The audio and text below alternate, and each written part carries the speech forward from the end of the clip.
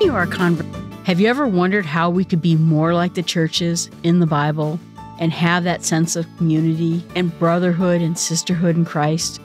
That's what we'll talk about today.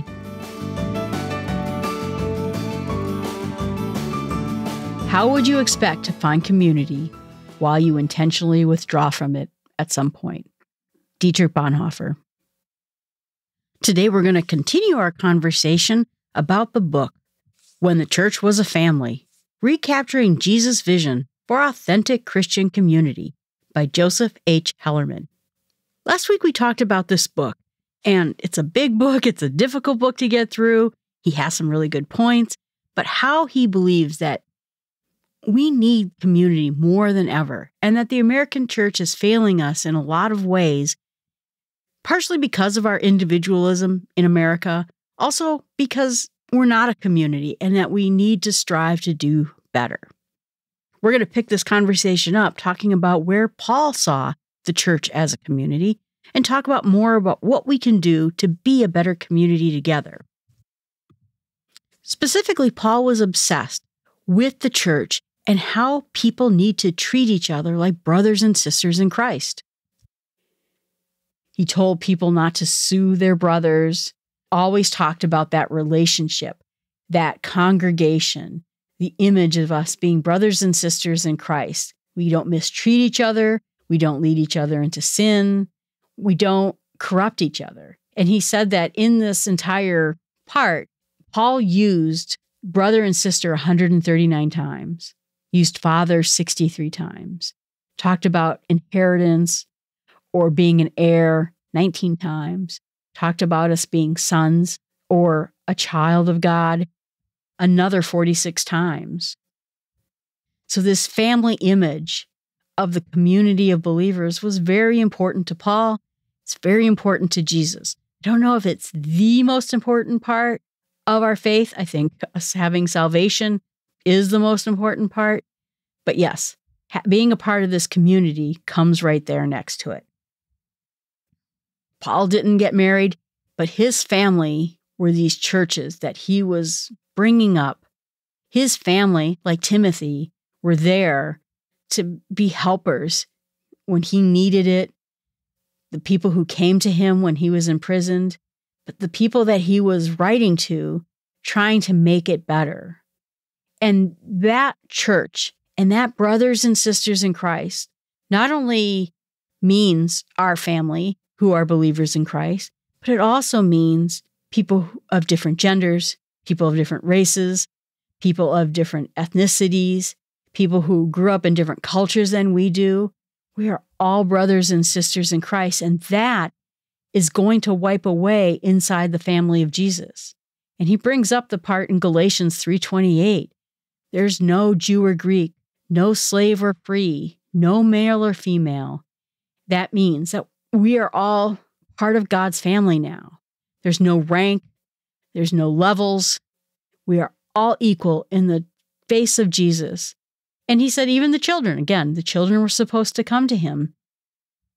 So it's important for us to know that regardless of who we are, when we're in this church, in this family of believers, our brothers and sisters in Christ are all equal with us and are all loved and cherished by God and are also all sinners just like we are. He says it's important for us to know, too, that when we pray the Lord's Prayer, we talk about our Father, give us our daily bread. This is a prayer for the people. This is not a prayer about us, but it is us praying for community. He also talks about how important it is that we serve this community. He talked a little bit about back in the time at the beginning of church, there was Tertullian, who was in the early 2nd century. He was a Christian leader, and he tried to tell people inside of his church not to attend the theater. And if you became a Christian and you worked in the theater, that you had to quit because it's a occupation that compromises the community. It's not a good occupation to have. And so even he says to this point that if you have a job that is damaging to your church, this community is so important. You need to quit your job in order to be a good brother and sister in Christ. But do we ever think that we should, for our brothers and sisters in Christ, quit our job? The other interesting part that he talks about is the fact that this brotherhood, sisterhood, this Christian church was amazing in how it helped other people. It was not the Roman way. It was not even the Greek way to help people. If you were in prison, the Romans did not feed you, did not provide you medicine, did not take care of you. It was up to your family, your friends, your community to help you and feed you while you were in prison. They brought you food, they brought you a blanket if you needed it. And the Christians at that time were very impactful with their giving, helping people who were prisoners, consoling them, talking to them, being with them, providing them with food, that it allowed the church to be such a standout in the culture because they were helping everybody. I even remember someone talking about how it was very common to take babies, and if you didn't want the baby, abortion was a big thing, but also just leaving the baby on a curb somewhere. And it wasn't like you were leaving the baby on the curb or in the woods because you hoped someone would find it and take the baby. You meant the baby to die. It was not a hopeful gesture. It was, well, I can't deal with this baby, so we're just going to let the baby die of exposure. But the Christians at that time would take the babies and would raise the babies. And this idea of orphanages came out of the church. But the fact that they would help anybody, that they would help each other, that they were a community of people that cared for themselves, cared for other people, meant something to other people in the Roman Empire. And that's what brought people to them. And he said, quote, "The emperor's oddmakers were dead wrong. Little did they know that even in Caesar's palace in Rome would turn into a church basilica in the not-too-distant future. How delightfully ironic. God must have some sense of humor." Think about that. And he talks about how Caesar Augustus put out the decree to destroy Jesus, and then years later, the head of the church was in that very same building. God is wonderful, isn't he? So this idea about people converting to Christianity, he says, wasn't just because of what Christians believed. You know, we think of conversion and talking to people about Jesus and evangelism as I'm going to say something that strikes a chord with you. But he says that the early church, people became Christians not only because of what they believed, but because of the way they behaved. They were outside of the Roman community. They were someone who was different, and everybody could see around them that they were different. And that's what made the big difference with people.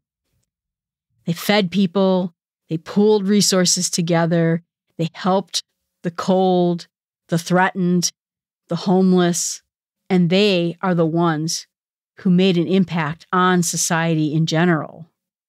Talks about how Justin Martyr talked about how they all pooled money together. It was such a contrast to people in the society that it made an impact to all the people around them.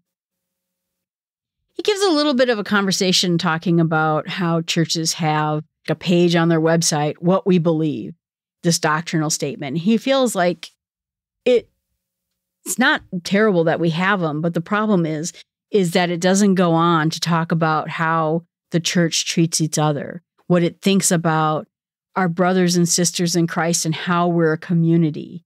And I guess that's true. I mean, that's certainly what's important about it. I think that, obviously the reason that the doctrinal statements come out in churches is because churches, you can't tell from the church what exactly it does believe, whether it believes in the Bible, whether it doesn't believe in the Bible. I remember a time that was coming out kind of in the 80s and 90s where you saw a lot of churches that were more like basketball leagues. The idea of the church was a social club and a lot less to do with church and God and the Bible and a lot more to do with basketball and babysitting and reading clubs and coffee and all those other things. And so that's why I wonder too, that if you looked at some of those churches back in the 80s and 90s, they were a great community. And so they would probably even write a doctrinal statement that solely talked about what a great community they are. But their worship, their dedication to God was lacking. In my case, I go to a church that has a very strong doctrinal statement. And he's right. It doesn't say anything about the church community. Our goal is to make sure people know about Jesus.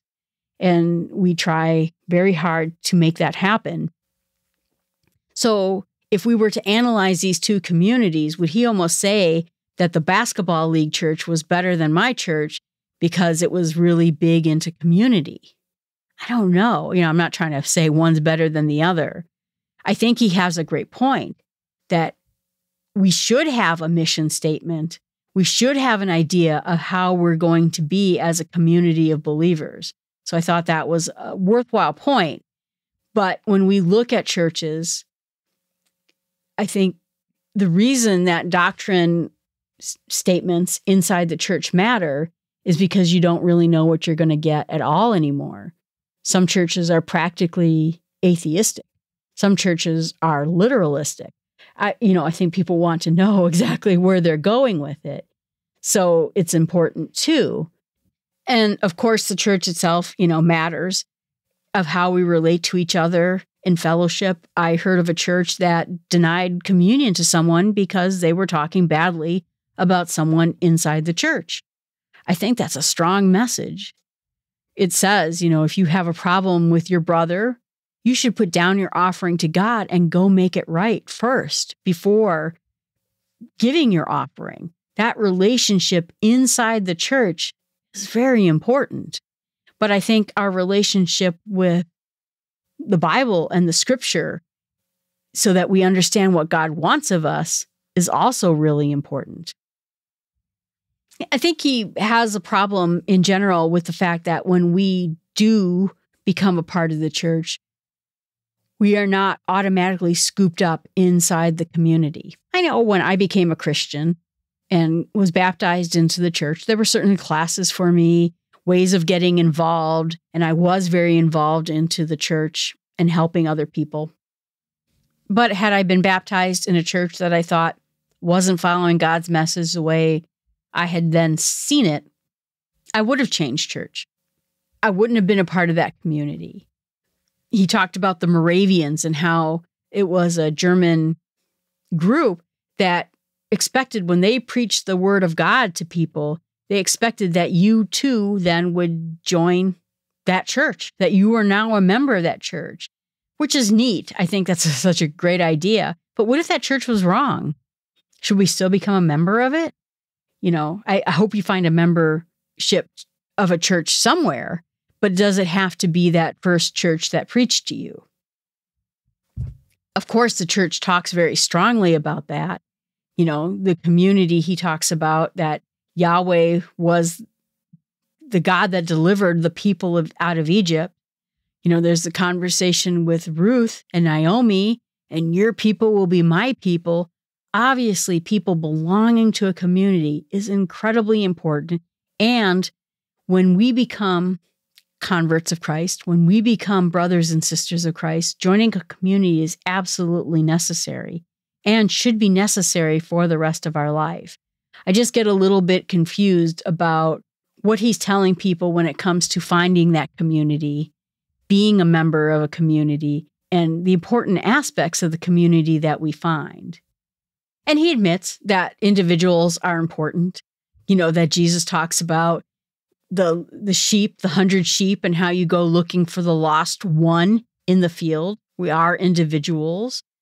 We are members. And Paul talks about us being members of God's household. David felt very strongly about God knowing him. He knew you in your mother's womb. But he just thinks that we're so obsessed with that aspect of it and ignore the part where it's the we versus the I. And I think that's where he really brings his point out. And I think it's where it matters the most, that we have to encourage each other, pray for each other, share what we have with each other. We must be in that spot. He talks about this concept of a barcode, and that comes from Dallas Willard's response. Quote, "The real question, I think, is whether God would establish a barcode type arrangement at all. It is we who are in danger of missing the fullness life offers us. Can we seriously believe that God would establish a plan for us that essentially bypasses the awesome need of present human life and leaves human character untouched? Can we believe that the essence of Christian faith and salvation covers nothing but death and after?"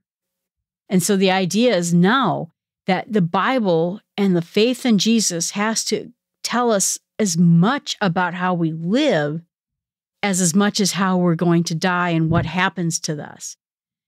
That we are not just about this barcode so that we can get into God's club after we die, that we should be talking about what we do in our lives that matters the most, that we pray for each other, that we meet with each other, that we do all these things.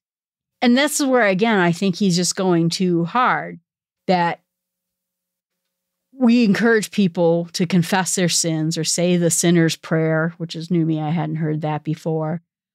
That we share Christ and hope that that person joins God's group and gets that virtual barcode on them so they get to go to heaven. I think that's important. But I think he's got the right point that that's where it begins. It's not where it ends. Then we are part of a community in the church. That's the part where it has to teach us to live and not just to die. He talks about a situation where he has a parishioner comes to his church, and his church parishioner decides he's going to leave his wife. Not for any biblical reasons. He just wants to move on. And so they followed the method that they did in the Bible, where they talked to him, they warned him, and they talked to eventually his Bible study group.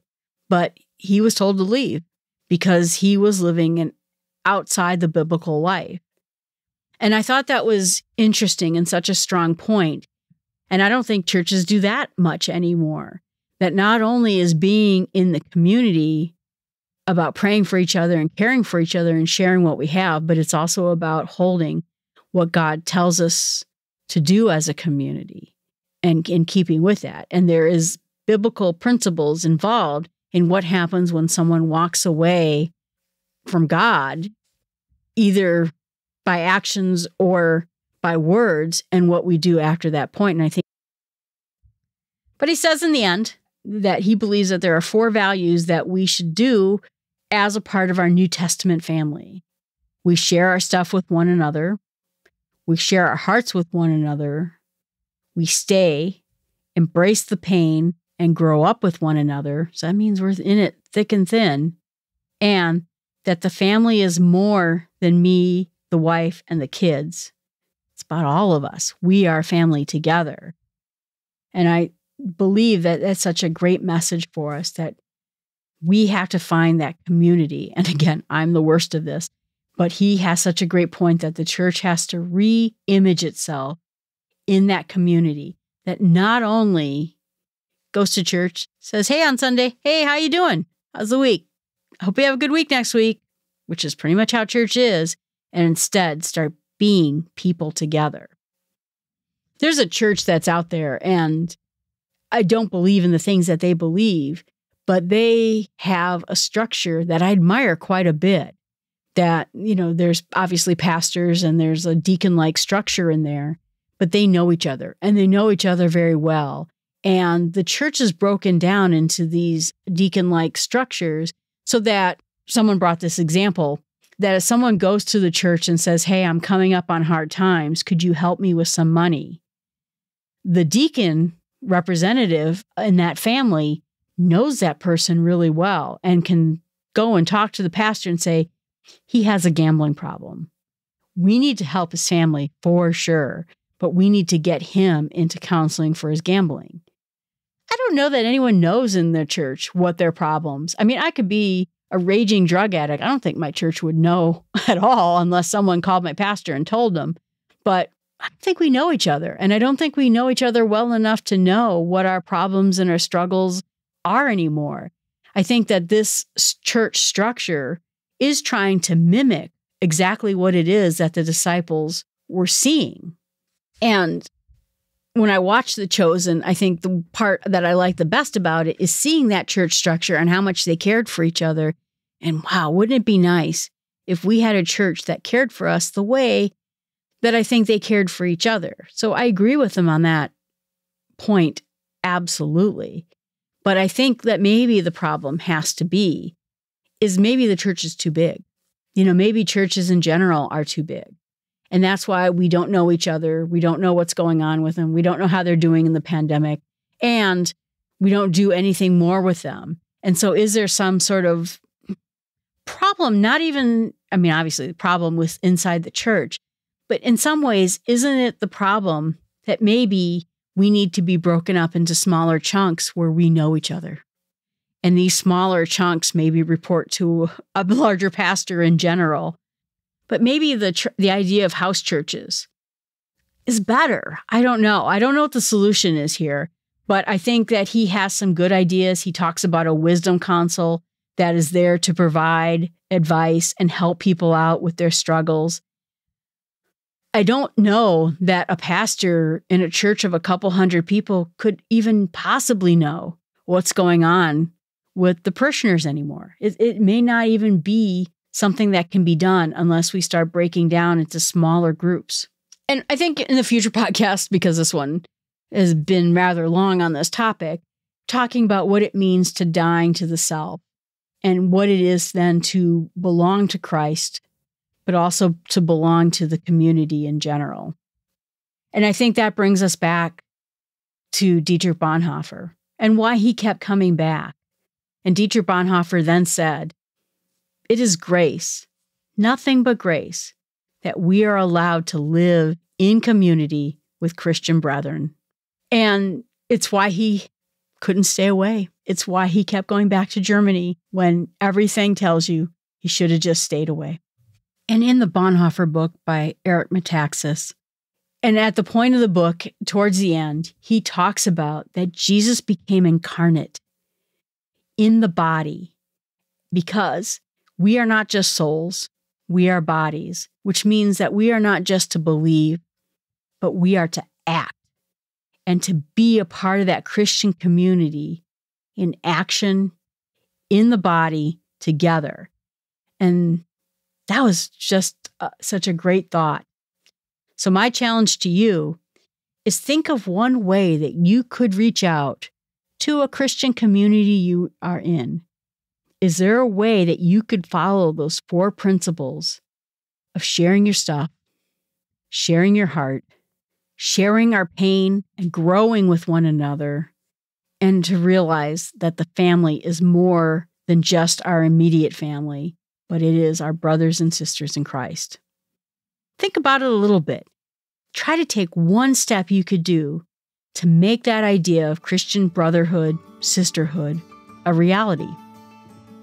RE1, thanks so much for listening to this podcast. I know these 2 episodes were a lot of thinking and a lot of challenge to us in the American church. Please remember that you can email me at jill@smallstepswithgod.com, and remember to tell a friend. Hopefully we'll get this community growing and we'll have more conversations with all of you and pray for each other. And so that when we talk about giving our hearts, our material possessions to our brothers and sisters in Christ, we can do so by taking small steps.